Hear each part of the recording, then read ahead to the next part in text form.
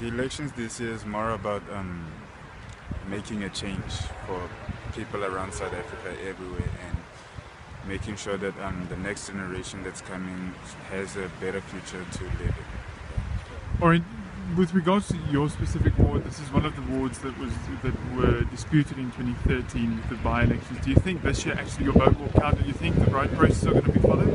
Yeah, it has to be, because my voting, the vote that I made today, will make a difference in the coming generations, and yeah.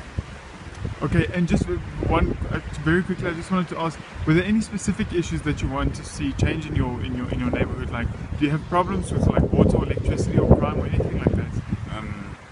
Not really, but it's just that I'm voting for the next generation, the next future that comes after me, so that they can live in a better